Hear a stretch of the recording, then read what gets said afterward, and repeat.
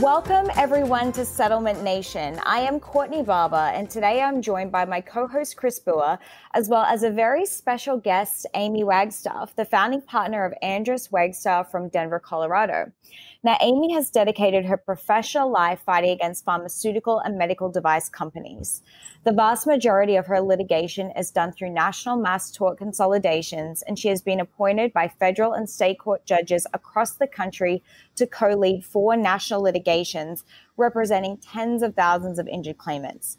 In addition, and something that we're going to cover today, just last year, Aimee was the lead trial counsel in the only federal Roundup trial, resulting in an $80 million plus verdict on behalf of a California man who developed non-Hodgkin's lymphoma after decades of exposure to this product produced by Monsanto. So welcome, Aimee. Thank you, Courtney, and thank you, Chris, for having me. I'm really excited to be here.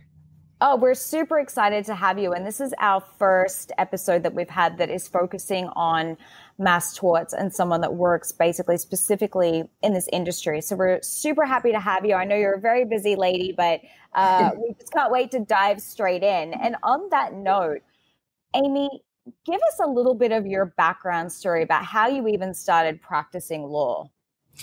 Yeah, so I grew up in Kansas, and I come from a long line of lawyers in my family that were mostly male. In fact, they were all male. I'm the first female lawyer.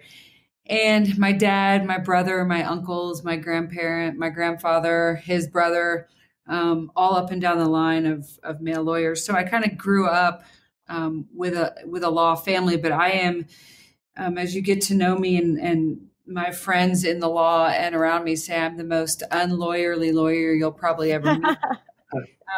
I don't fit the mold of what people think is a lawyer. And I think that's part of what's helped me be successful and helped me find my niche in the law. When I graduated college, I graduated from University of San Diego, and I went to Club Med as a sailing instructor. And I was a sailing instructor at Club Med for almost 2 years in Florida in Port St. Lucie. And then I got transferred to Cancun, Mexico for almost a year. And then I came out and I moved to Denver the night before 9/11. So I've been here about 20 or so years. And I went to law school out here. I started in the defense bar, which was, you wake up and you put on a suit and you go to the office and you spend all day working at your desk, and then you come home and you just bill.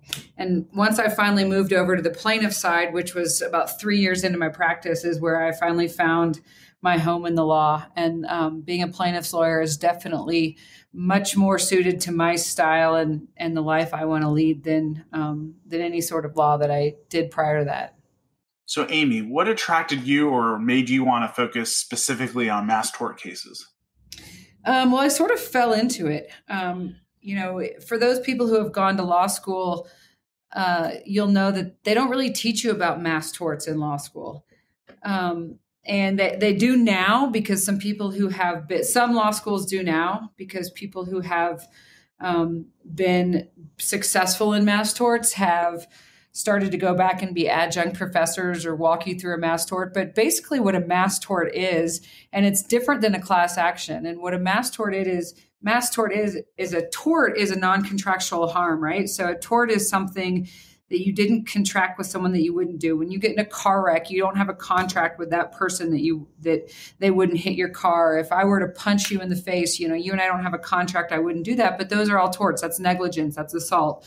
Those are all torts. And so a mass tort is when a company, and I do mass torts that are sometimes as little as 10 or 15 people, right? If a school bus drives off the road, there's no contract that you have with the driver that they won't drive off the road, or there's no contract with, that the people on the bus have with the servicer of the bus that you'll keep it up to date. But there's just certain things you have to do. So a mass tort can be as little as 10 people, who get injured on a bus where a wheel falls off, to a plane that goes down and all the people are injured, to what we really do in my law firm is medical devices and manufacturers of pills who put defective products and pills out in the marketplace. And then as recently as my last tort that I did was against a pesticide company, Monsanto, who put a toxic chemical out there into the world. So that's sort of what we do. The way that I got into it was I was working in a defense firm. I graduated law school in 2005, and I was working in a defense firm. And I remember it was when Obama was getting elected and the DNC was in Denver. It was a very political firm I worked for. And shortly after the DNC, feels like it was just yesterday, the firm imploded for several different reasons, depending on who you ask. And I told you I came from a long line of lawyers. And so I was introduced through one of my dad's colleagues. My dad practiced law in Kansas City, and I was introduced to one of his colleagues out here named Vance Andrus, who is my current law partner. I'm 44 years old, and he is 30 years older than me, 74. And we became partners shortly after that in late 2008, early 2009. And we have just been partners ever since. We started our law firm at the end of 2009, and we've had our law firm now for 12 years. And he does almost exclusively mass torts. So that's kind of how I got into it. And it was just by luck of the draw. And really, mass torts fits my skill set as a lawyer for a lot of different reasons. And I find it a very enjoyable practice of law. Of all the lawyers in the whole country, I would say there are probably 200 lawyers who actually really practice mass tort law. So it's a small group of people, and more people are getting into it. But a lot of people get into it and they don't actually do the litigating part. They don't actually take the depositions, try the cases. And so it's a small group of people. It's a little fraternity of lawyers who do very high risk litigation. That's really interesting. As Courtney mentioned, you are the first mass torts attorney to come on Settlement Nation. And one of the common themes we've heard from our other guests who handle individual tort claims is that they really get connected on a human and emotional level with their clients. Is that something you're even able to do in these environments when you're representing hundreds or even thousands of clients on a case? And if so, how do you do that to fuel yourself throughout the case? Yeah, so it's a different type of relationship that you have. I tell a lot of my clients that one of the elements of their damage in a mass tort is that they've hurt so many people, and they take away that uniqueness of being damaged or injured, right? I mean, when you have one client and you do a single event case, the facts are unique to that client. The damages are unique to that client. When you do a case, I had I did vaginal mesh where there was probably 200 or 300,000 clients, right? And so that's an element of the damage. There's no possible way you could try all those cases. There's no possible way that you could know all of those clients. My firm obviously didn't have all those clients. That was nationwide. But what does happen in mass torts, and the way that mass torts get settled, is there's something called the bellwether process where you pull clients out of the group. And how those clients get picked is probably more detailed than we have time for in this podcast. But Mr. Hardeman, who you referenced, Courtney, earlier, is a good example of that. I formed a very close connection with Mr. Hardeman. His trial was about a year and a half ago, and I still talk to him, 2 or 3 times a week. And so, we form very close bonds with someone. And the way that you do that is just you go through their journey with them. And so, of the clients, like in Roundup right now in the MDL, Judge Chabria has pulled out wave cases. He's identified 4 wave cases. And so those clients, that's about 10 or 11 clients that get pulled out. I worked up Charlene Gordon's case in St. Louis, and you get close to her, but it is a different bond that you have with the other people, because like I said, that's just one of the unfortunate aspects of being injured by a product that the company has also injured hundreds of thousands of other people. Right. And Aimee, on that point and talking about the Monsanto case, there's a lot of plaintiff attorneys that we have. And as you mentioned, it's such a small group of people that do focus on this, and they may never in their career ever be involved in a mass torts case or even practice this. But can we go back to that case and start off with the beginning? How did this client come to you? How did this whole thing begin? Yeah, I was actually having lunch with a colleague lawyer who was down in Colorado Springs, and she told me about this IARC finding that glyphosate was a possible carcinogen, and glyphosate is the active ingredient in Roundup. And I didn't think much of it. And I talked with one of my colleagues about it, and we started investigating, what that meant. And we knew that Roundup was so widely used. And then, my law firm only has 8 lawyers. And so we started partnering up with lawyers around the country. And one by one, they all sort of dropped off and said it was too hard, or that it wouldn't work, or that the science wasn't there.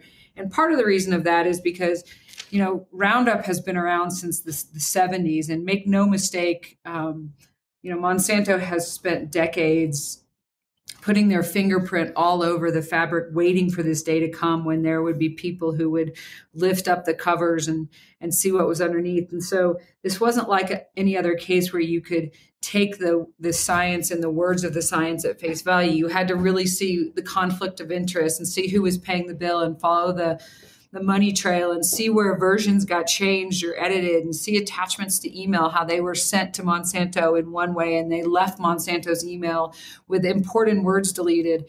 And you kept doing that over and over again. And it was a very difficult litigation. And there ended up being about 5 or 6 law firms that really banded together.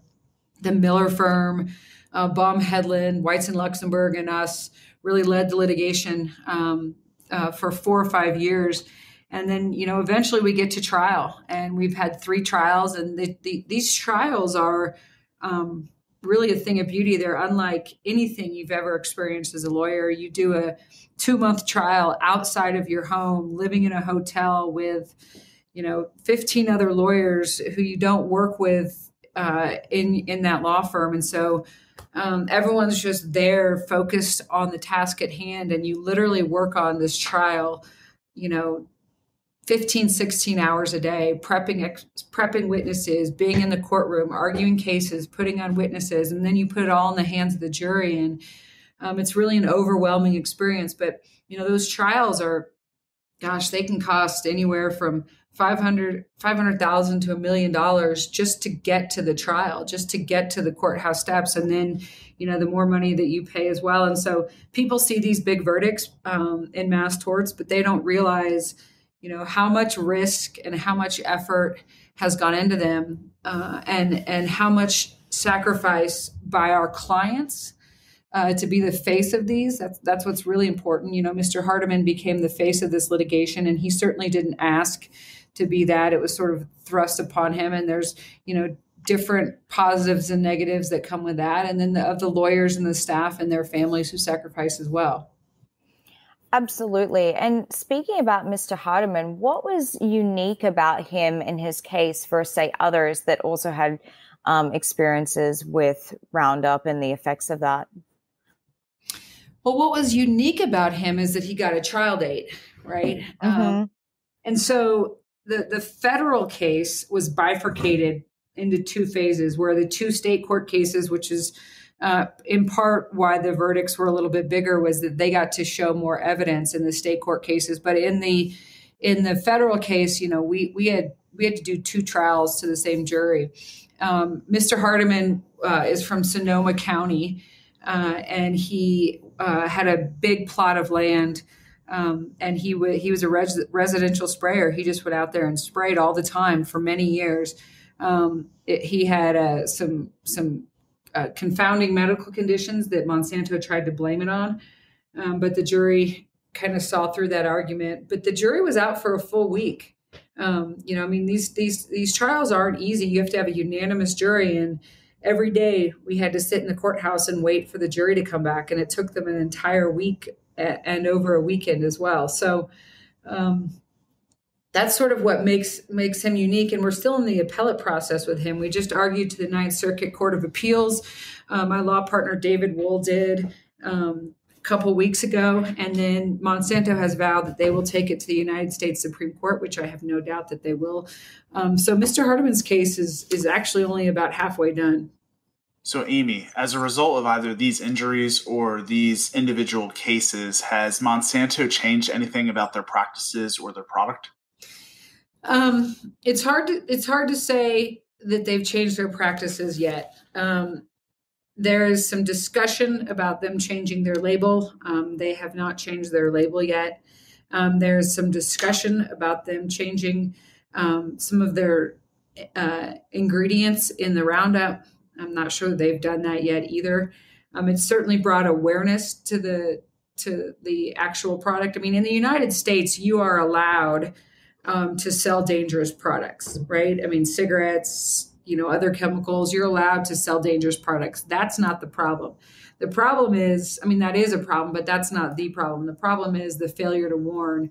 So, if they were to put a warning on there that it causes cancer, then that would, change a lot of the litigation, because then people can make an informed decision on what they want to do, right? I mean, that's the whole cigarette analogy. I mean, cigarette companies have warnings on their boxes saying this will kill you, right? But people who still choose to do it, that's your right as an American to do that. So this litigation's not over yet. There's still a lot of pending cases out there. And so we are hopeful that Monsanto will do the right thing in the future and change their practices.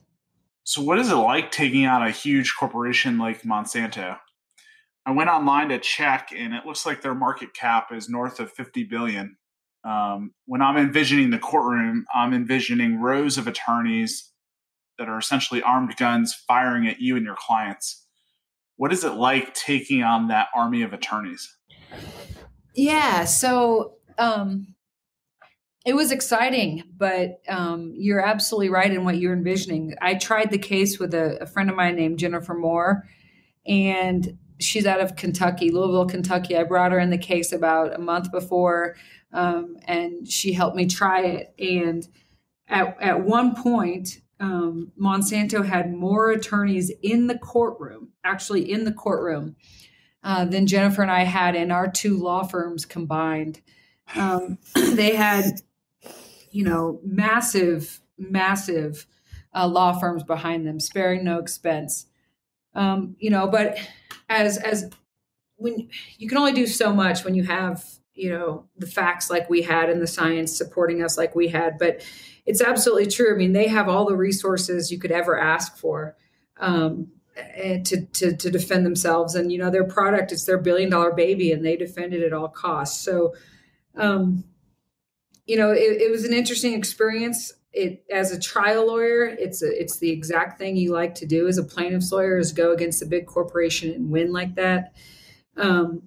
I think that people will keep winning those trials if they ever happen. It's a very good case from the plaintiff's perspective, that Roundup causes cancer. And I'll give you one little vignette of something that happened during trial. Is I was up arguing with the judge about something, and Monsanto's lawyer. And there was one of Monsanto's lawyers in the back row, and they were typing something up, a motion to disqualify something that I said or whatever, but they were typing it as I was talking, and they were incorporating what I was saying to the judge at that point into the motion. And they emailed it to another lawyer they had down the hall, who printed it out, ran it over, and they handed it to the judge as I was sitting down. It was like the most bizarre thing. And we were just, ragtag lawyers who had 7-8 lawyers in their office, and we weren't sleeping. We would be up all night working on this case. It was really exciting. We rented a VRBO, and we all stayed together, and we just we all stayed in the same place, and we just rented a big printer, and we made sort of an office room, and the good old pre-pandemic days. That's sort of what I wanted to talk about, and you did answer some of those questions, but the trial prep routine is something that I really enjoy hearing about, and I think a lot of our listeners do as well, but it's very different from the sounds of what you were doing to a lot of other lawyers when they have trials. They have one client, it might be them and someone else, co-counsel. You guys are you're staying away from your families for months, you're in a rented house. Tell me a little bit, Aimee, about how you actually work up your routine and your notes and everything to go to trial, because it sounds monumental, the amount of work you had to do. Yeah, it really is. I mean, we would have 15, 20 people there. We'd have videographers that we would have to hire. tech people we'd have to hire. We would do mock trials. We would do in San Francisco throughout the trial. At one of the trials, we ran a shadow jury. So we had it live streamed into another room where there was another jury. And that jury that we tried to make look exactly like the jury in terms of demographics and age and people and ethnicity and things like that. We tried to match the jury. This was in one of the state court trials, and they would say, okay, well, if we were in there, we'd want you to say this, or we'd want you to say that. And then we would do mock openings to fake juries, and they would give us feedback. We would do mock closings. We would be prepping witnesses in the afternoon that we were going to be putting on in the morning. We were just running 24/7 every day with no break.